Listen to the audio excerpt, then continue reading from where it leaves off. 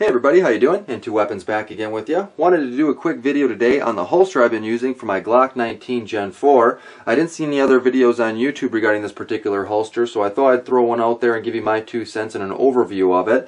This particular holster was recommended to me by one of the guys at the gun shop. He uses the same holster and it really fit my needs pretty well. I really didn't want something that was going to be really difficult to get on and off, having to feed my belt through a bunch of hoops and things of that nature. So this holster really makes it easy to get on and off, and I'll go ahead and touch on some of those things here shortly. I got this holster off Amazon.com. That seemed to be the cheapest place to get it, and it ran me $48.60, so right under $50, and for a real durable, well-named, reputable holster, that's a pretty good price.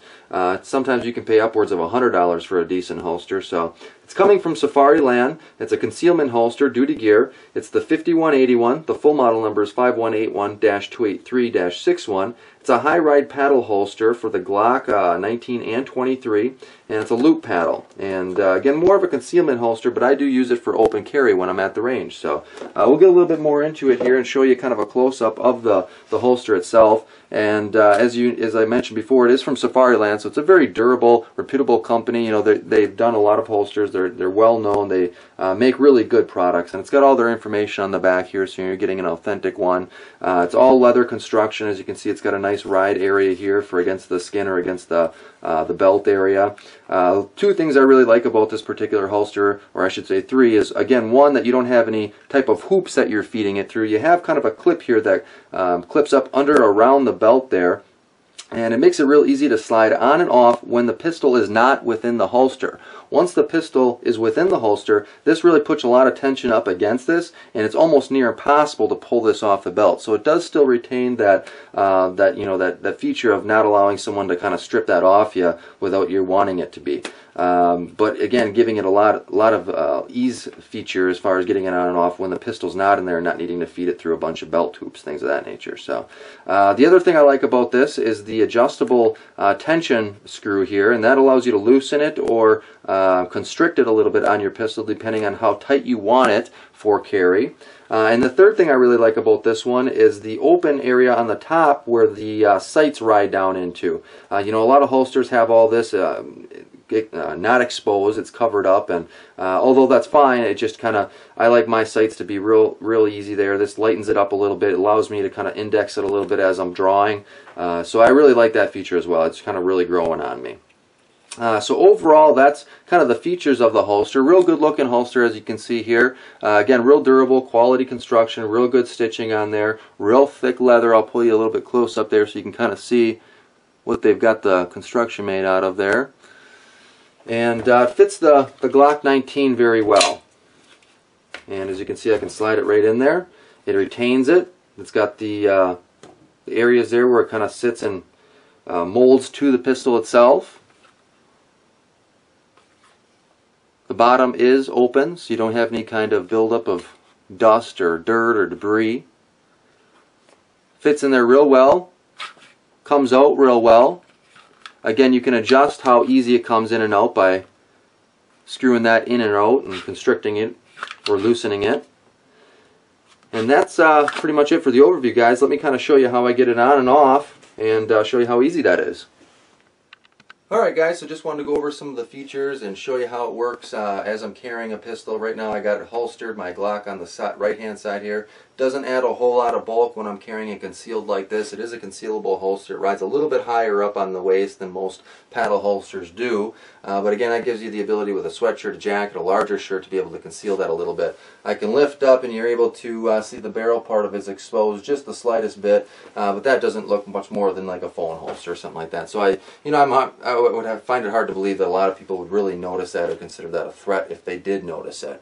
I am able to lift my shirt up and over and carry it open like this, open carry. This is how I carry at the gun shop. I don't tuck my shirts in, so this is really the only way that I am able to open carry. But I like about this holster is that it still does kick the gun out a little bit to the right hand side where I'm able to get my thumb and my index finger up around and draw still. It doesn't impede anyway. It's not sticking up too close to my side where I can't get my finger in there, even even with a sweatshirt kind of wrapped around the inside, I can still get up in there and draw.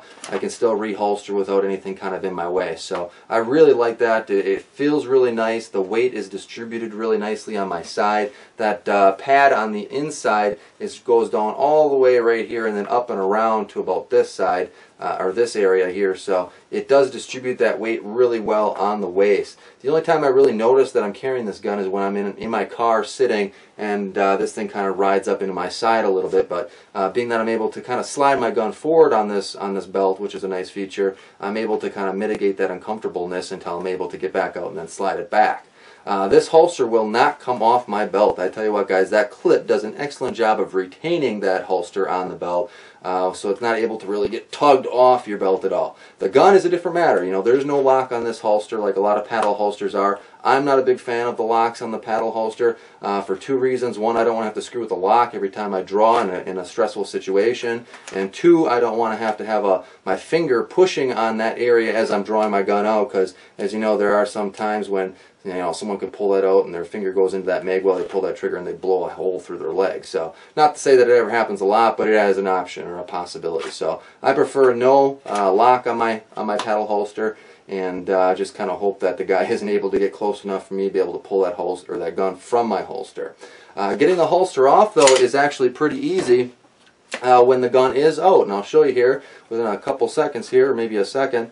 I'm able to well, of course, now I got it, we're on camera here. I'm able to get it right out though, and it's just because that that clip right here in the bottom part is clipped around your belt, and that's kind of what's holding that in there.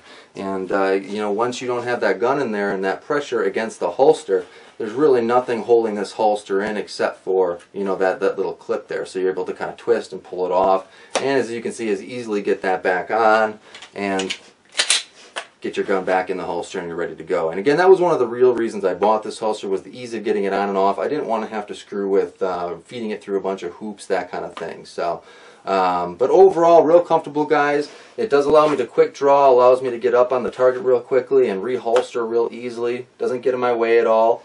You're able to constrict this a little bit if you want it looser or tighter. It doesn't pull up on my belt a whole lot unless my belt is real loose. So overall, real happy with it. It affords me the ability to carry, still concealed if I want, or open. It's a paddle holster external, which is real nice. It's a pretty decent sized gun on the side here, and 15 rounds at 9mm. So this is a real nice holster, guys. I really like it. I'll continue to feed updates if something happens where I don't like it. I'll end up putting an update down in the description, but otherwise, so far so good. Hope this helps out somebody. If you have any questions, let me know. Otherwise, as always, I appreciate watching. And until next time, take it easy.